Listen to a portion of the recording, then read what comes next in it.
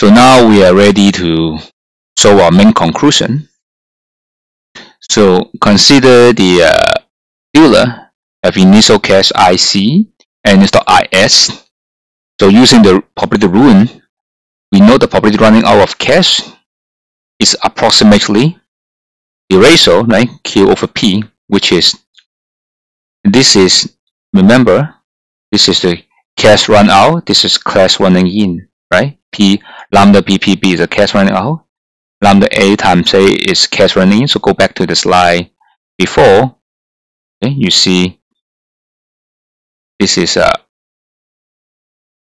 cash in and cash out, right? P lambda A PA lambda PPB, or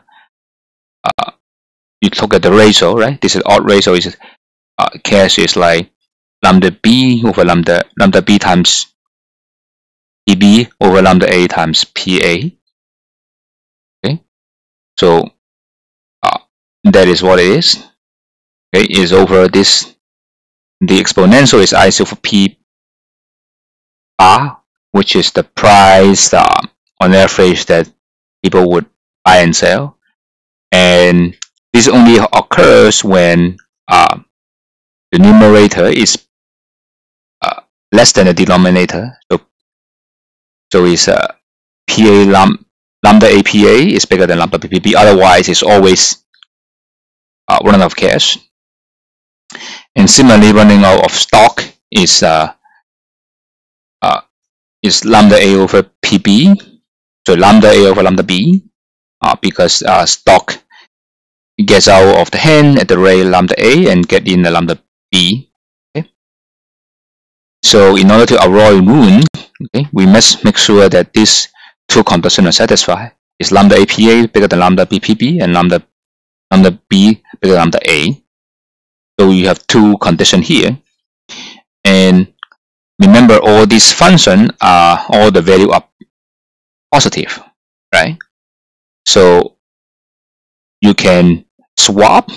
Okay, the second equality, you can swap them because they are all positive, or you can say divide both sides by lambda lambda B, then you have this function. And because everything is positive, so you can multiply left hand side on the left hand side, right hand side on the left hand side. Then what you left is PA bigger than PB, which means what we want to prove is the dealer want to set buying price higher than selling price, and to do so is to avoid being ruined. In the other words, the bigger the bid-ask spread, the bigger the demand unmatched, right? If the dealer believes that the market is not very certain and demand supply come in different time, they may be unbalanced, then they will set the spread is much bigger, which is also fit when there's a currency crisis and there's a stock crisis, a crop market crash. The market maker don't really know whether demand and supply will balance, or it may be that when market crash, a lot of selling order may comes in. So that's why he set the bid-ask spread as big as possible. So now we want to look at a special case, so that we want to look at how the bid-ask spread is being calculated. So one way to consider is a dealer implement a zero-drift inventory, which means that he want to implement a policy that he don't want to accumulate more stock or lack stock by expectation. So that means that the first one is the cash, right? The second stock. So instead of strict inequality, you have equality. So lambda B and lambda A is equal to lambda. In that case, the dealer would be try to maximize profit, which is because the flow of the stock is lambda, and every point of time, the profit he's going to make is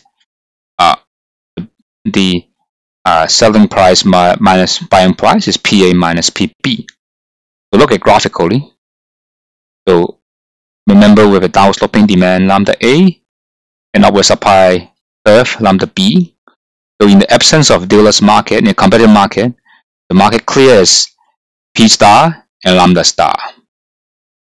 However, because of the cost of immediacy with the dealer, if he implement a zero-drift inventory approach, so he will choose the same lambda. Okay, by choosing the same lambda, there's some distortion. Then you will set the price lambda A and the price lambda B PB, and the profit he's going to make is the excluded area. Okay, so you try to choose the lambda such that this area is maximized. And here you can see that you can look at how the elasticity of demand and supply change the beta spread. Right, you can see if lambda B is more flat or more steep, or lambda A is more steep or more flat, then what kind of price change you can see.